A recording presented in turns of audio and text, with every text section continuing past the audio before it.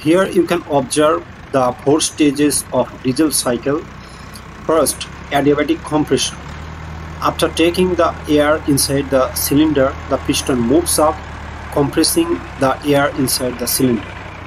The air temperature increases due to compression. Stage 2, constant pressure heat addition. Fuel is injected into the hot compressed air. The fuel burns at constant pressure, causing expansion and generating power. Stage 3, adiabatic expansion. The hot gases expand, pushing the piston down and producing useful work. No heat is exchanged with the surroundings. Stage 4, constant volume heat rejection. The exhaust valve opens and burned gas are expelled.